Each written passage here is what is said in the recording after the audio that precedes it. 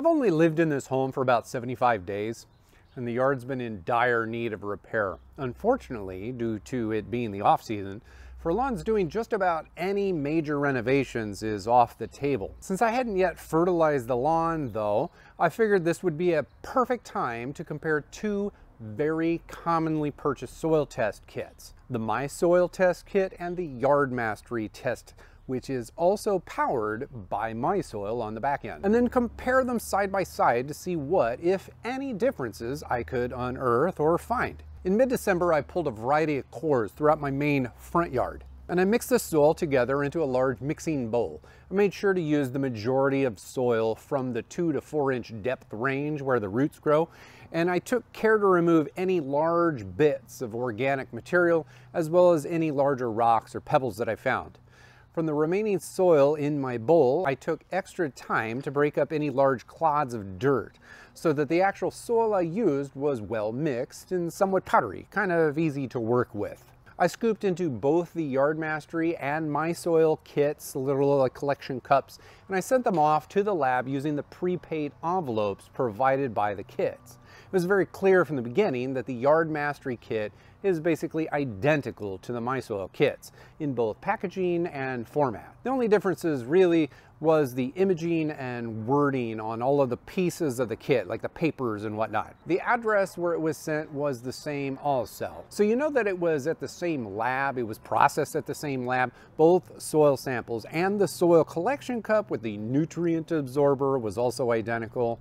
I think it's safe to assume that both cups were processed probably by the same hands in the same lab using the same equipment and possibly at the same time of day, sequentially.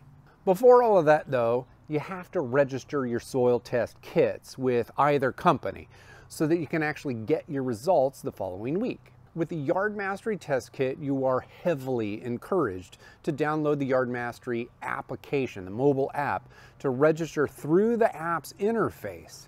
I didn't want to go that route though for this experiment, so I found instructions provided to register the kit without using the Yard Mastery app. Those instructions weren't obvious, but they weren't too hard to find either since I was looking for them specifically.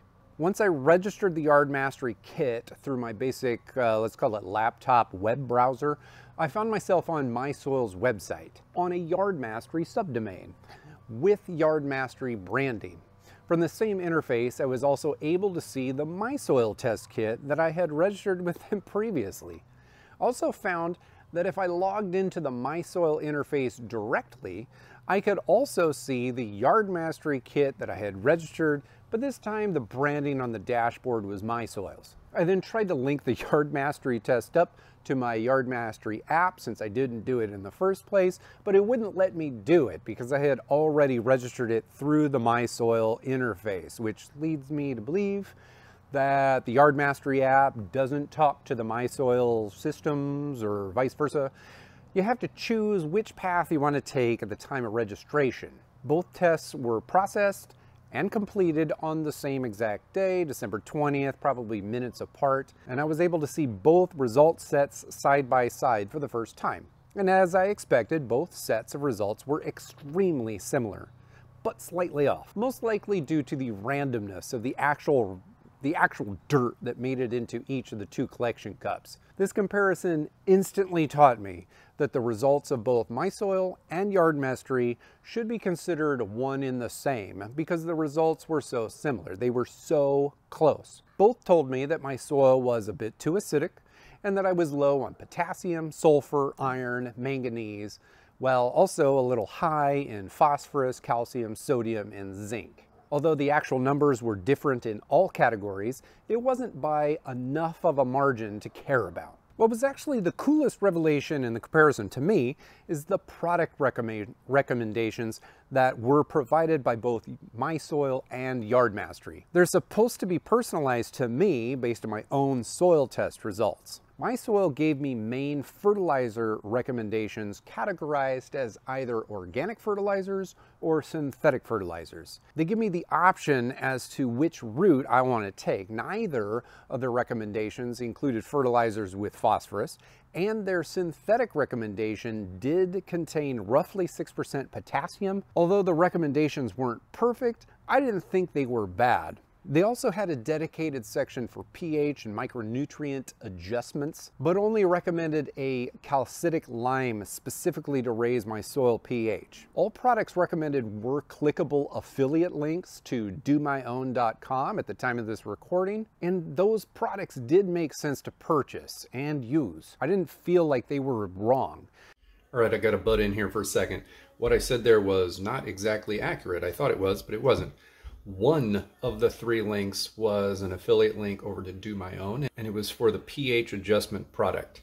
The other 2 links, interestingly enough, the organic fertilizer recommendation and the synthetic fertilizer recommendation, were the Jonathan Green Organic and the Yard Mastery flagship.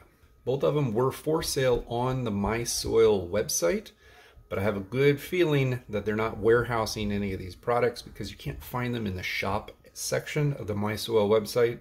They're most likely sending those orders off to actually fulfill the orders. I have to speculate here because I'm not part of either company. The Yard Mastery test results were similar, but their fertilizer recommendations weren't grouped as organic versus synthetic.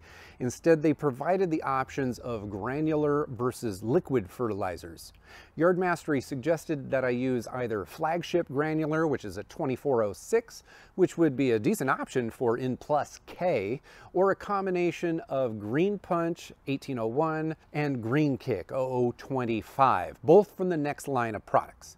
This would be another good combination considering my low potassium in the test results. But they also had a section for pH adjustment where I was advised to use Magical from the Jonathan Green product line to raise my pH up. This would introduce calcium carbonate into the soil as the instrument behind the pH adjustment. All products that Yard Mastery recommended are sold directly on the Yard Mastery website, which of course directly benefits the Yard Mastery company.